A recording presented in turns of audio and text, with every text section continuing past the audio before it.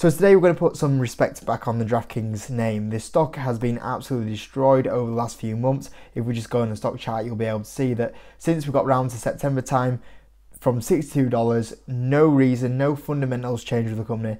The stock has lost 74% and went from $62 all the way down to $16. It has been an absolute disaster on the share price, and without doubt, we've had a bit of a correction, we've had a bit of a bear market, we've had a lot of growth stocks take a massive hit. But for DraftKings to go from $62 down to $16 and not one single thing, in fact, all that's happened is fundamentally the company's improved and the stock price has tanked. It's been a little bit frustrating to be an investor, but as always, this can always happen with the share price. And today we are going to go through that and just put a bit more respect on DraftKings' name and prove that this company shouldn't be down at $16. You know, this company is performing absolutely amazing, and the fundamentals just getting stronger and stronger. And one day, whenever that will be, the share price will move back in the right direction again for this company, because those fundamentals are growing in the right direction. And as well as that, the CEO, the founder, Jason Robins, actually came out with some comments out on Twitter that we'll talk about in a second. But yeah, unbelievable drop off on the DraftKings share price. I'd normally on the channel, I don't like talking about the same stocks all the time.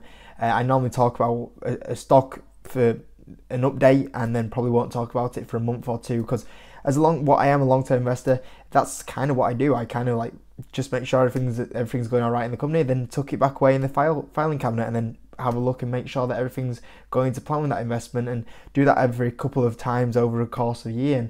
And that's what I like to do, and that's what I like to do on the YouTube channel. But when it is your kind of biggest investment, your biggest position in the stock market, and you are seeing your stock getting disrespected this much, and it's very hard to ignore it. You know, I've got to kind of come out and talk about this situation. And you know, with DraftKings, it's been a bit of a weird one, especially over the last few months, because we were starting to put a bit of a bounce in since January. You know, we got round to about $20, started to recover over about nearly a month's period, and then earnings came out, and earnings dropped a huge amount. It was strange really, because the earnings were actually really strong from DraftKings. Like, I can't remember exactly what I gave them. I feel like it was probably like a 9 out of 10 on the earnings. The earnings were really, really good, and the stock absolutely tanked on them earnings.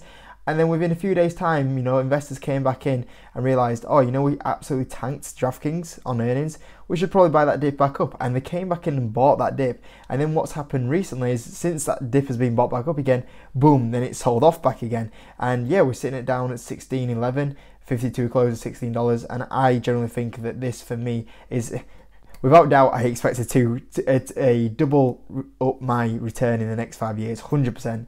I have to do that to even get back to break even. I think my average is somewhere around $44 at the moment. So yeah, it would have to go up a lot more than 2x. But I generally, at these sort of prices, I generally expect DraftKings to have the potential to easily come a 10-bagger in the next 5 years. At these sort of valuations, it's unbelievable how unfairly valued this is getting at the moment. And this is what I meant earlier. It actually led to the founder, CEO, Jason Robins, come out with some aggressive fighting talk on Twitter. He said, if you sold DraftKings, or hashtag DKNG, the ticker symbol for DraftKings today, just be aware that my team and I are on a mission to make you regret that decision more than any other decision you've ever made in your life. Big statement there from Jason Robins. And this led to this tweet actually took off a huge amount on Twitter, and it ended up actually being talked about in quite a few different places. And some people talked about it in a positive manner, and a few people talked about it in a negative manner, saying, "Oh, you CEO and founder shouldn't be doing this. You know, they should be focusing on the stock and improving the fundamentals of the company." And in some aspects, I would agree that is probably true, but in this case with DraftKings, I disagree, because what you've had here is Jason Robins and DraftKings have a fantastic 2021. They are focused on the business. They have delivered, you know, I'd say 3 out of the 4 quarters in 2021, they've delivered 9 out of 10, 10 out of 10 financials. There was only one quarter, which I think was Q3, which was the disappointing one. But even that was pretty solid. And so they are focused. They're delivering absolutely huge amount. And the thing is, DraftKings and Jason Robins, he owns like I think 10% of the company. So he has plenty of skin in the game that this actually matters to him, that DraftKings does do well.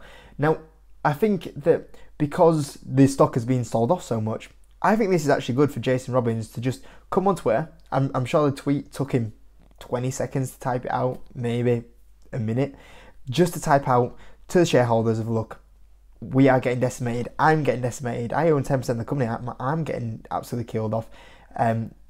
I understand the pain that it's going through at the moment, but we will get through this and the company will do well. I am happy for him to come out and put these tweets out and talk to the investors like this. In fact, I would say that it would be great for more CEO and founders to do this. My problem would be with if Jason Robins came out with these sort of tweets and the stock was at 52 highs and he says, oh, the stock's just going to keep going up and up and up, and them sort of comments. And while he was doing that, he was also dumping, shares off that he owned. That would be where I would be more worried with the situation. But for him to kind of come out at 52 close and to kind of support what the investors out there, I think this is quite good from a CEO and founder. And yeah, I think he's totally right. I think DraftKings is going to be in a massive space, and Jason Robins, he is ahead of the game. He quite early on in the growth of the sports betting stage is he kind of realized, okay, to have a very successful company here, we need to go to a mobile app so much quicker than everyone else. They did that, and DraftKings performed very well over that until everyone else eventually catched up. You look at the movement they're making into the NFT space right now, and everything else that they're kind of moving into, a media company potentially. Jason Robins is ahead of the game. He knows DraftKings further down the line, this isn't going to be just a sports betting company. It's going to be more than that. And I think he's a fantastic leader, fantastic CEO, fantastic founder. Led the company to a great 2021, even though the share price doesn't show it. And I think that this talk here, I'm happy for him to come out and say these comments. As an investor, it gave me a little bit of confidence of he's committed to the cause. So yeah, I was happy with that, and a few people took it in negative light, but I generally don't have a problem with him sending a little tweet out that took him 20 seconds to type to say we're going to do this, So I was happy from that point of view. But going on to DraftKings as well, going back to the whole point of the video, which is DraftKings, now putting in a new 52 close again. You just have to look at how good of a year this has been for DraftKings. They came into the year, so DraftKings is raising its financial 2021 revenue guidance from a range of 750 million to 850 million to a range of 900 million to 1 billion, consensus of 867 million. So yeah, at the start of this year, in February time, in 2021, when we kind of go back to that time, which seems so long ago now, 12 months ago, DraftKings was going to come into this year with 850, let's go for the higher end, 850 million. And that's what analysts were just expecting a little bit up here. And then they straight away went, okay, I think this is probably when the Michigan launch happened, so this is why they kind of raised it.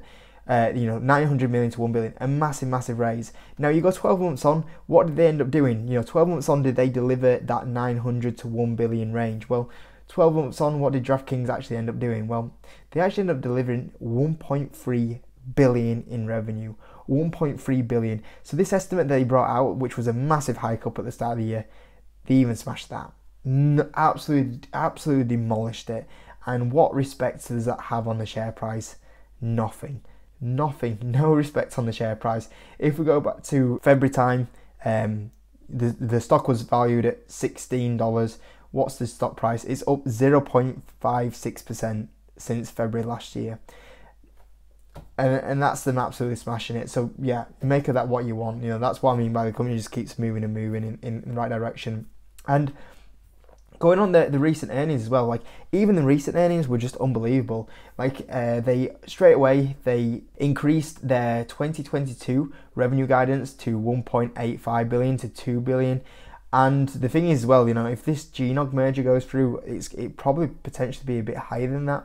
And also, there was better than expected results with 47% year-over-year revenue growth, and they beat the guidance by 8%. Another massive beat. And the thing is, well, is in this quarter, there was more details. This company mostly gets a bit of stick because they aren't profitable. But even in this quarter, there was just more updates about how the states that are maturing, that are getting to that 2 to 3 year range, even sometimes before that, are starting to get to profitability. And they basically came out and said, look, we could be a profitable company if we wanted to, but we are going after this time. We are growing huge amounts every year. We're taking market share. The profitability will come further down the line. First things first, let's take the market share. And they came out and said, the amounts or the parts of the business that are getting to profitability so much quicker than what they thought was unbelievable. So that was even more impressive, that the revenue growth is absolutely smashing it, but even the maturity side of it, the profitability side of it, on the number side of it, when you look at the adjusted EBITDA side of it, then maybe you don't see that because that's being focused on more and more new states. But what the long-term game plan is, if you understand the company, if you have the vision, the parts of the company that are the mature parts are coming major profitable as well at the moment, which is great. And then recently, just to top it off, DraftKings brought their recent investor day out. There was these were the key takeaways I'm just going to say to you. TAM, larger than what we thought. So we know that every kind of year at the moment, the TAM for the sports betting industry is getting bigger. People aren't realising how big this is going to be, and it's just growing faster and faster. So this market, this TAM that they're in, is getting huge. You know, the more years this goes, it's still only starting. You know, the more years this goes on, the better opportunity it's going to be. Absolutely great for DraftKings. What we kind of expected, it's now coming down to basically 3 companies that are going to be in this space. You've got DraftKings, BetMGM, and FanDuel, and that's them 3 are going to control the market share. So, you know, a lot of people always said that this was a very competitive space. It's already turning out that there's going to be 3 major competitors in this area, them 3 competitors. So there's enough room in an 80 billion industry for 3 competitors. So that's one thing as well. That's what is happening a lot quicker than what people thought. You know, the TAM's growing a lot quicker. They're getting profitability a lot quicker, and also the market share very condensed into what was going to be a very competitive market. A little bit about the profitability here. Customer and state profit results are very strong. 5 states contribution profit positive in financial year 2021, and 10 states anticipated to contribution profit positive in financial 2022. So once again, the profit side of the company growing even faster to profitability. 10 states to be contribute profit in financial year 2022. Absolutely amazing. Increased long-term adjusted EBITDA outlook to 2.1 billion. So what's happening as well is the margins on the business. You know, you look at the gross margins of the mature states now, they're getting really good. So this company is going to, in the long term, is expecting more profitability now. And one little point I'm going to add in here that isn't on this point of the list here is that, you know, a lot of these states that are maturing, you know, likes of New Jersey, that's been around, I believe New Jersey's now into its 4th year, I believe, or it's its 5th year. New Jersey as well, the thing is the rates of New Jersey are still growing a lot quicker than what people thought. You know, this is why going into this year, DraftKings is going to still grow at 50%, because the states of DraftKings, like New Jersey, which are now, you know, profitable, they're still growing at massive rates. You know, people thought that when they got to this point of view, New Jersey wouldn't grow. I can't even remember what it is now. I believe it was 30%, but you'll have to double check that. I think it might be 30%. It might be even more than that. You know, people thought that was going to start really slowing down right now. The thing is that even the mature states still grow at a massive rate, and this is the great thing about this company. And once again, just to finish this point off, is just from a valuation point of view, you know, you look at the total enterprise value to revenue now, currently on a forward basis, it's currently valued down at a 2.92. On a forward basis, the revenue is trading down at a 2.92 for a company that is in the massive TAM, that's doing very well on the profit side of it. And even this year is going to put in 50% revenue growth, and it's down at a 2. You know, look at the metrics it's done previously. You know, 21, 31, 21, 22, 16, and then it started taking its dip here, 12, 6, 2.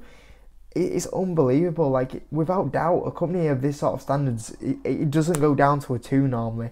I mean, even at a 5, I'm saying it's cheap, and that's, you know, over double from where it is right now, and that's still unbelievably cheap. So honestly, just a little bit of an update on DraftKings, because I just want to talk about it, and I've talked about it a lot on the channel, but I feel like when it's my biggest investment and it means a lot to me, and I'm kind of known for that stock, and it puts in new 52-week close, even though every single thing in the companies keeps moving in the right direction. It is frustrating. It is frustrating to me as an investor, you know.